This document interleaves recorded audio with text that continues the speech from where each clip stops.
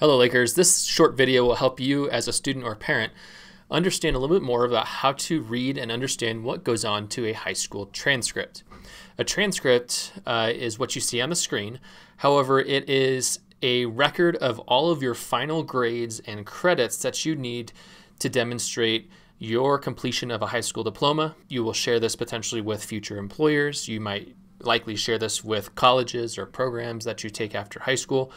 And there's 4 key components within a transcript that I just want to briefly go over with you so you understand what you're looking at when you see a copy of this. Now, before we dive into the 4 components, I do want to just highlight that what goes on a transcript are final grades. And so at North Tahoe High School, students receive 2 final grades during a typical school year, one in January and one in June. Now, those grades are listed here, and I'll break those down in just a minute, but we don't report progress reports or things like that on our high school transcript. Now, if you take classes through other programs, say an online school or somewhere like Sierra College, those also typically are reported on your high school transcript, and they'll show up in different places. You just won't see a copy of that on this example transcript here. To dive in, the first of the 4 components is going to be this top section, and it's this top section that has some identification information. In this example, it's blocked out to protect privacy, but basically you'll see student name, a student ID number, a birth date, who your counselor is, and then also address and telephone information. The main thing that you want to check on this is just making sure that it's displaying correctly. If you notice any errors or issues when you pull up a copy of your transcript, it's important to let us know at school so we can try to correct that and get that fixed for you.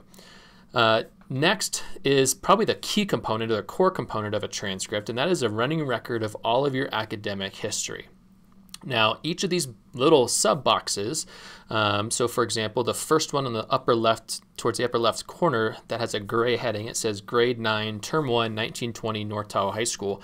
That's reflective of one term at North Tahoe High School. And so underneath that, you'll see the coursework that that student took during that semester's work. And so the far left, there's a couple like icons and indicators, and this arrow on the screen you'll notice below has several course tags. And so it's going to call out what are college prep, advanced placement, if a course gets repeated, or if a course is what's called non-academic. And that plays into things like GPA calculations, which we'll talk about also in a second. The next item over is the course number. That is not as crucial for you to totally understand because it's tying to Aries and the course number, but there are some things on very deep levels that it's just important to know what that number means. Probably one of the most important pieces of this section is the title of the course. And you'll see that on that same box. It says Honors English 9, Spanish 1, IED, so on and so forth. That's the title of the course. And this is an important area to check to make sure that the course that you took corresponds with the course that shows up on your transcript. This should be pretty straightforward, but occasionally there are some technological glitches that we catch after the fact. And you're like, well, I didn't take PE Health, I took PE 2. And so it's just something, if you notice, and please help double check our work, if you notice things not looking quite right, it's always worth asking a question. It very well could be accurate, but maybe just described differently within the computer system or something like that. But it's worth a check to make sure because you don't want to have any inaccuracies on your high school transcript. The one directly to the right of the name of the course is the grade that you earn. So a grade of A, B, C, D, F does indicate plus and minus, and then you might see pass with a P or a fail or an NP on there as well. The 2 columns with what you see on this screen of 5 and 5, the first set of numbers after the grade is the credits attempted. So that basically means this is how many credits that you are attempting within this course. And then completion is the next one, how many you actually earned. And so if you pass a class, you're going to earn the 5 credits. You don't earn partial credit in courses, so it's essentially all or nothing. So unless you fail a course, you're going to have attempted 5, completed 5, or whatever the number is related to that class. If you do fail a course with an F or like an NP, then you'll see like an attempted of 5, and if that grade of B next to Honors English 9 was an F instead, that 5 would on the far right would then equal 0. So that means you're completing 0. All right, at the bottom of each of these boxes, you'll notice there's there's a total attempted credits and a total completed credits, as well as what we call a total GPA. We'll talk about GPA down towards the bottom. And then each term lives underneath here, and you'll notice that you might have, if you take classes like I mentioned at other schools, you might have multiple boxes for a given term or a given school year, and that's okay. As well as if you take classes through other schools, or maybe you transferred into North Tahoe High School at some point. The third box that we're worried about is kind of directly below it towards the left-hand side, and that's where we share the information about your GPA. That's your grade point average. So the grade point average, there's another video if you're curious about how grade point average is calculated and what some of them different mean, but I'm going to cover at a high level what each little box means. But there's two columns in your grade point average. So one is weighted and one is not weighted. What weighting means is for things like AP courses. So if we go back to one of those boxes, maybe towards the student's 12th grade year, you'll see AP English Literature, and that little A next to that means that it's a weighted course. That means it's a harder course and you get some extra recognition for completing it, and it basically bumps that GPA up slightly. And that's why you see those two columns of weighted and non-weighted being slightly different for the student. The non-weighted basically just takes out any extra bonus points that a more rigorous course or a more advanced course allots to a grade. The rows that you see, there's 3 different rows. There's 2 academic GPAs, that's what ACAD means, ACAD. One of them, the first one, has 9 through 12, so that includes 9th grade. So that includes everything that you see on this list that essentially doesn't have an asterisk next to it, a little star. So for example, in that 9th grade box we were looking at earlier, PE Health would not be counted in these 2 columns, or these 2 rows, I'm sorry.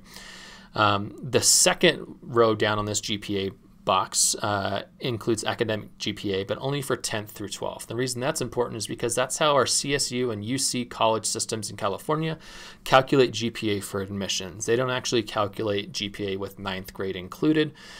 So this gives you a pretty close representation of what they would be looking at in relation to a high school student GPA when you're applying. And the last one is total GPA, and that basically includes any graded course, just keeping in mind that pass, no pass classes are not counted towards GPA, only those graded classes of A, B, C, D, and F. Right below that you see the total number of credits completed and attempted, and all of this box is cumulative, meaning underneath each of those little squares for each semester you can see a total credits completed as well as a total GPA. That's semester based, so that's just for that term. This box down below is actually for the entirety of high school, and it gets updated as terms get added to your transcript. All right, so the last one. This one is also important, especially for tracking your progress towards a high school diploma. This is the lower right-hand corner where it says credit summary. This is the high school graduation requirements. And so you'll see the total credits required. So you earn credits by passing classes. We talked about that before. And so as we work down, there's a subject area on the left, like English 9, English 10, and so on. The credits required for each, so essentially 10 credits is roughly equivalent to 1 full year of a course, so 2 5-credit semesters. And so you can see credits required, and then the next column will say credits completed. So how many courses did the student take in this area? This student example is a 12th grader who had graduated, so they have completed all of their credits. If you're looking at this as a younger student or student currently in high school, you will notice that you probably have some completed and some still needed. That's pretty normal. And then the far right column, the student has cleared all their needed credits, but until things are completed, they will show up under the needed category. And as you complete those, they'll move over to the completed ones. So by graduation, you need to have all of those items on the right-hand side completed to earn your diploma. At the bottom, one thing you will notice, I will just mention, is that you have the electives category. And you'll notice this particular student, they required 60 electives and they actually completed 78. That's also not abnormal. It's pretty typical for a student to do that, especially when they're potentially taking additional courses or applying to college or things like that. It's not uncommon to see 240, 250, or even 260 credits, depending on how a student is approaching their education. And then once that item above, so for example, once math is completed, so once you have 3 math classes, say you took an additional 4th year math course, that does actually fall underneath the electives category. So that's a rough outlook on how to take a look at your transcript. You can access this transcript through your student and parent Aries account, and so you can print a PDF.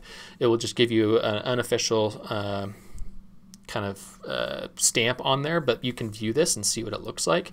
I do encourage students to take a look at your transcript once a year, just again to make sure that things are looking the way that you're kind of expecting them to, that there's no surprise grades, nothing missing or added that you don't expect to be there, and it's just helpful for us to catch things before it becomes an issue down the road. So checking it annually is a really strong recommendation. And this information does get sent out to colleges. It gets sent out to employers down the road. Many times when you're applying for a job or a college application or an internship or scholarship, they will ask for a copy of your high school transcript. And typically this is actually what's used to prove that you graduate high school. Your high school diploma usually just sits in a wall, picture frame or something like that. You usually don't send a copy of your high school diploma that you earn when you walk across the stage, but you typically send a copy of your high school transcript, and that's what verifies that you graduate from high school. So hopefully that's helpful. If you have any questions about your high school transcript, please reach out to us at North Tahoe High School. We'll be happy to clarify any additional questions.